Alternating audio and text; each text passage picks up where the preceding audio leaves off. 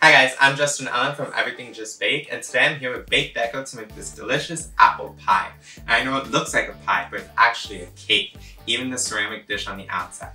So if you're interested, let's just get right into it. So the first thing you want to do is use a pie tin, and like I have here, and then you're going to fill it with your batter. Any batter works. You can use box cake or your favorite cake recipe. And today I just have some vanilla cake, but you can also do like a cinnamon cake and have something delicious. So you're going to just want to attach it to a cake board, and then you're just going to fill it with some buttercream like I'm doing here. And you just want to cover it, get it nice and buttercreamed up, you know?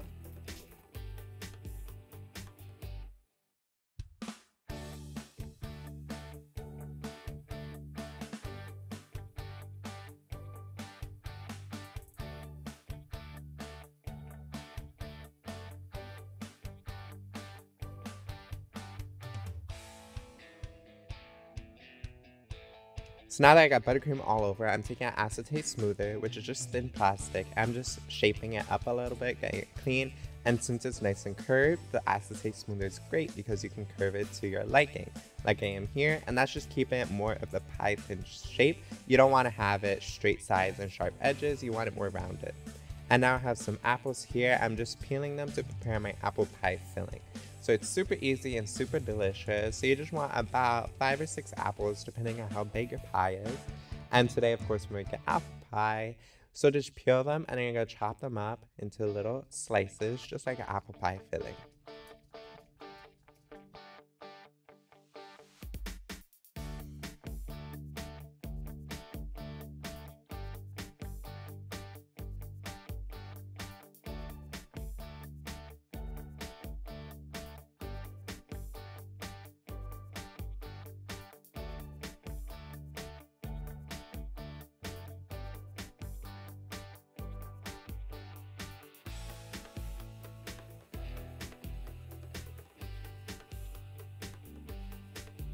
Some people like to use the coring machine, but I think it's just so much easier to just use a knife. And just be careful, use a sharp knife, and yeah, it's super easy. And once you cut them all up, put them in a pot or a saucepan, and you're gonna add some cinnamon. And as you can see, I like a lot of cinnamon, so be generous. Some brown sugar, and a little bit of butter, and some salt. And that's just really gonna bring all the flavors together. And you're just gonna cook it down like I just showed you. And now you're going to want to apply some buttercream again, just another coat. This is a final ice, and you just want to do the same thing as you did with the crumb coat. Get it nice and brown and make it look like a pie tin as opposed to a cake.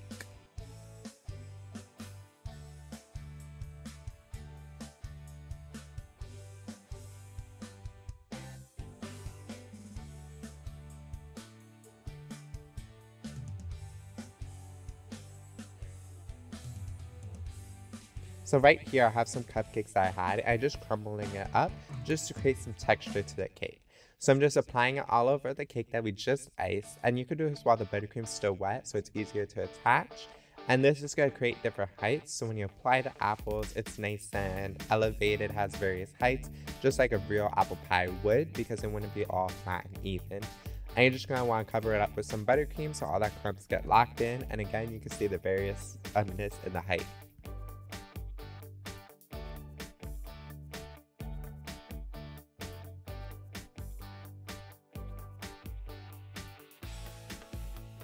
Now it's the fun part. So I have some fondant here, and you could get this fondant from Bake Deco, of course, like everything I'm using. And you're just gonna smooth it out, get it nice and big, and you're gonna wrap it around the cake. This is called paneling, and this is gonna help us get that porcelain cake tin look. And you could do any shape, any color you would like.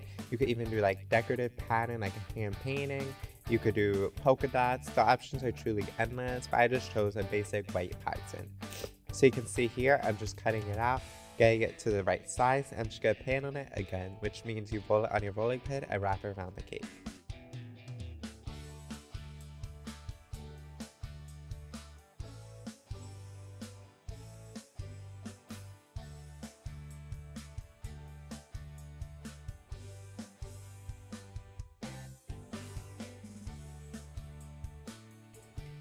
So now I have my fondant here, and again, I'm just wrapping around the cake, and you kind of want to do this kind of fast so it doesn't dry out. And you just get smooth it all around the cake, and we're gonna get to the excess later, but just try to get underneath and keep that shape so it looks nice and porcelain, and it's looking great already. I'm super excited.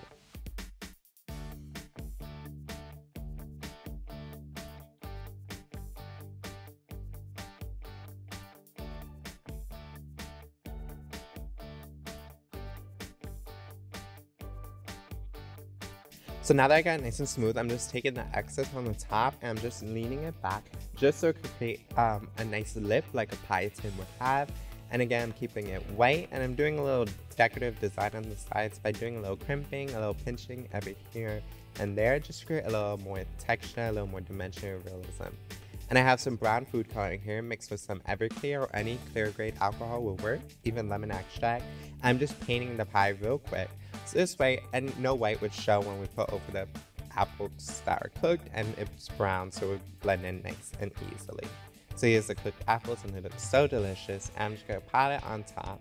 No right way to do this, just make it look nice and delicious like an apple pie would.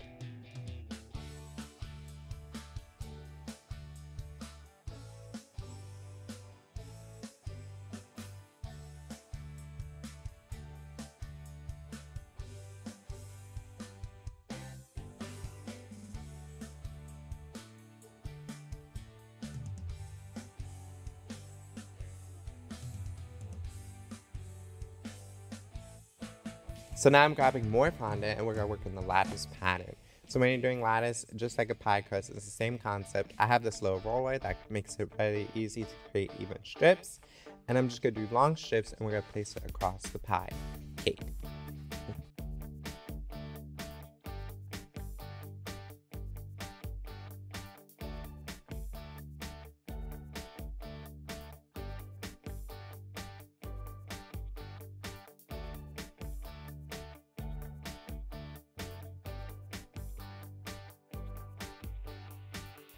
So I'm applying the fondant one by one in the same direction, and this is how you start the lattice. So once you apply it enough, and I'm cutting off the excess if it's really long to do it, and now you're gonna go across the opposite way, so horizontal. So now you wanna lift everyone every so often, so every other, and you just keep applying till you get the full lattice pattern. So it's super easy, and it makes more sense when you're watching it, so I'm gonna let it continue.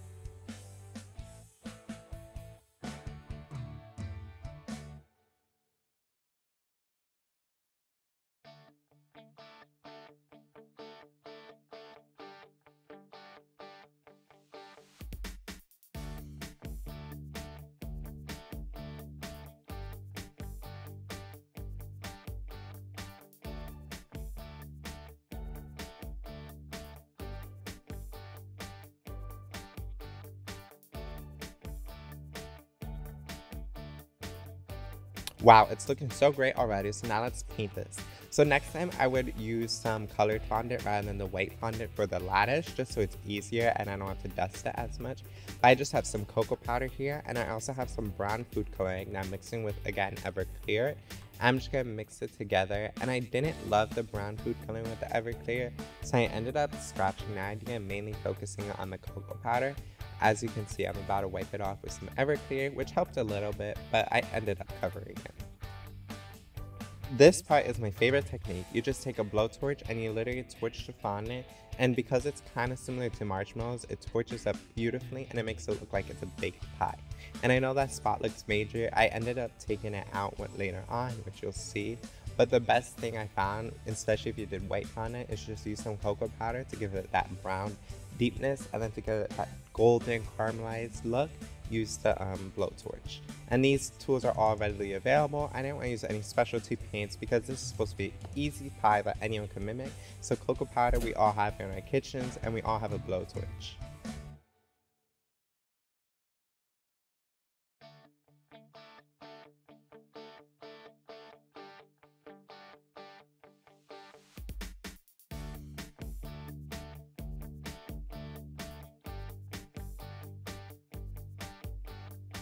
So I'm just continuing to dust it, and again I'm focusing on the cocoa powder, And you can see the lattice pie is just coming together. You don't have to have it covered everywhere. I feel like the more sporadic look makes it more realistic. Just think about how a real apple pie would look. It's not always evenly cooked. Sometimes it's dark on one side and then the other side. So just really utilize your tools, really utilize that blowtorch. I feel like that gave it the best look and made it look really toasty, caramelized, and just so delicious. And it's looking so good right away. And look how easy it was. It didn't take much time at all.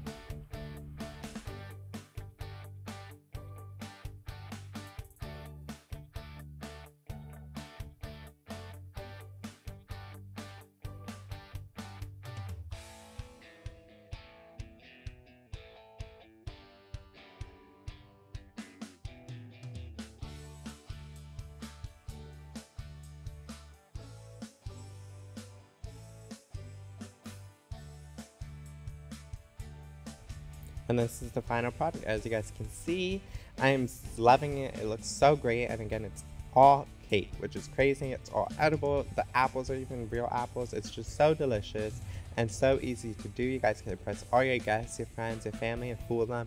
And the options are truly endless. You could do a cherry pie. You could do a pumpkin pie. You can literally do any pie tin decorations.